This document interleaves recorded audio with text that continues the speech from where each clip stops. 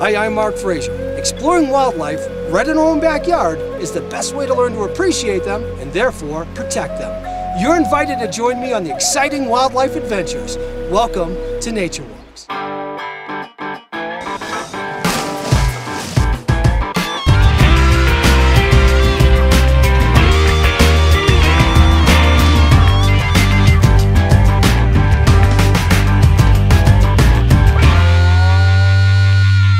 Found right in our backyards in the northeastern United States is a large carnivore that's poorly understood.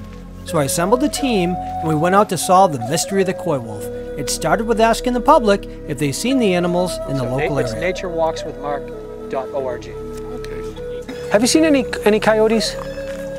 Yeah, I saw one about 2 days ago. Really? It crossed Curve Street. No, but I haven't seen as many as I normally see. if you do, here's my card. If you think you know a spot where they might be around, because I want to do a film on them, I'm trying to introduce people to the species.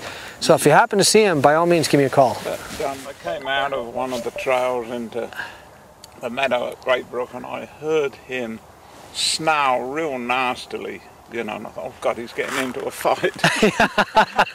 And I stopped and turned around, and a coyote came flying out. Oh, really? He came out with his tail wagging. They're really bold, but you know, they have a lot of fur, so that people say, oh, they're 80, 90 pounds, but when they weigh them and they check them, they're actually 50. Yeah, right, exactly. He goes about 50 pounds. Yeah. But he's getting on a bit now. But. Yeah. The information from the public was extremely helpful, although we were only able to find this single red fox, so I decided to enlist the help of a scientist, a biologist named Dr. Jonathan Way, who's actually studying the coy wolf, and who's published papers to show the genetics are actually a hybrid between the eastern wolf and the western coyote. Thanks to the use of radio collars, Dr. Way is able to perform vital scientific research on the species. Incredibly, instead of conservation land, the signal took us right into the backyards of these Massachusetts homes. Using a night vision telescope, Dr. Way is able to safely observe the species without ever disturbing them. Scientific research about the living animals' habits are vital. Remember, this isn't a western coyote, this is a coy wolf. Dr. Way is spearheading the research, allowing us to see into the secret world of this incredible species. We quietly observed through the entire night, noting any prey items that the animals found. When the sun came up the following morning, we were able to get a look at the habitat. It was incredible to me to think that these animals are sleeping right in our own backyards. Amazing. They've adapted to live among us, and we need to learn to do the same, to adapt to live among them. As we continued our search, a big flock of turkeys ran right across the road in front of us. Turkeys are a true conservation success story. There was a time where you could not find a turkey on the East Coast, and now as you can see, their populations are doing very well. Turkeys fill a vital niche by eating ticks, which is important to keep Lyme disease at bay. Not far away, we hit the jackpot and find this incredible family of coy wolves.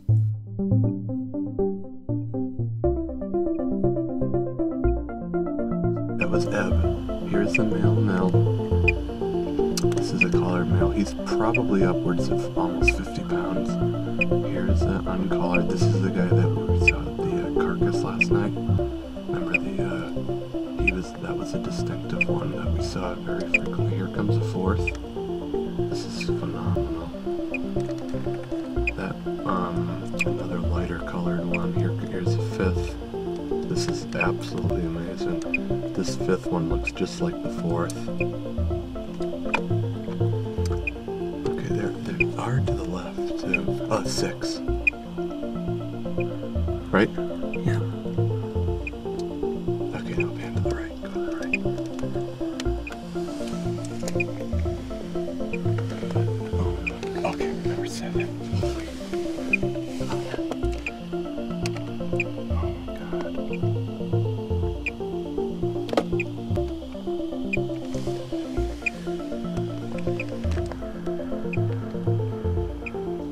It's just fantastic. I couldn't believe our incredible luck, and we started to look around at the habitat itself. As we hiked along looking for paw prints, Dr. Way explained the smallest of the coy wolves is as big as the largest of the coyotes. The small Eastern Coyote or Coywolf track, which is from a small animal that made it. She's in the 28-pound range. I know that because I collared and put a captured and put a radio collar on her. She's very small, in the small range of this animal that we currently call Eastern Coyotes or Coywolves, bordering the size of a large Western Coyote. Looking in places where the coy wolves lived, I was amazed to see things like this massive buck. Wildlife seemed to be thriving. So why do coy wolves and coyotes seem to have such a bad public image? Well, it has to do with education. Things like leaving your pet cat out all night cause a problem for your pet and the wildlife. What are some of the common misconceptions about coy wolves? There's two very common misconceptions about coy wolves, coyotes, and wolves for that matter. Number one is their danger level or lack thereof, and number two, how many there are or lack thereof. Number one, their danger level. Most people are concerned about having them around or don't like having them around because number one, they possibly kill our pets if we leave our cats outside, and number two, they are potentially dangerous to us, dangerous to our kids. And when you look at the actual numbers, it's almost laughable. On average, every year in the United States, when you combine Western coyotes and the Eastern coyote or coy wolf, you have a handful of coyote-caused bites, 5 to 10, in all of the United States, and they make national headline news. That's in all of the United States. There's been 2 coyote-caused fatalities in the past 500 years. Meanwhile, domestic dogs cause 1,000 people every day to go to the emergency room in just the United States, 1,000 people every day, and 15 to 20 people are killed by dogs every year. So while a handful of people are bit by coyotes and 2 have been killed by coyotes in all of recorded history in North America, 15 to 20 people every year die from dog attacks on average. So the lack of danger from them is staggering when you look at the numbers. I mean, for instance, if you hear them howling in your backyard and you live in a conservation area and you're afraid to go into that conservation area because you hear them howling at night, which is common from a lot of people, your danger of getting in a car crash, driving to that area, having a heart attack, struck by lightning, stung by bees and killed, are astronomically higher than even getting attacked by Eastern Coyote or Coy Wolf. The second misconception about these animals is how many there actually are. And we'll get into the ecology soon of these animals. They travel tremendous distances on a nightly basis, and through radio collars you can determine that, and you can actually find that out very easily. And so they have large territories and live at low densities. It's not unreasonable for a pack of 3 to 4 adults in the wintertime to travel 10 to 15 miles a night.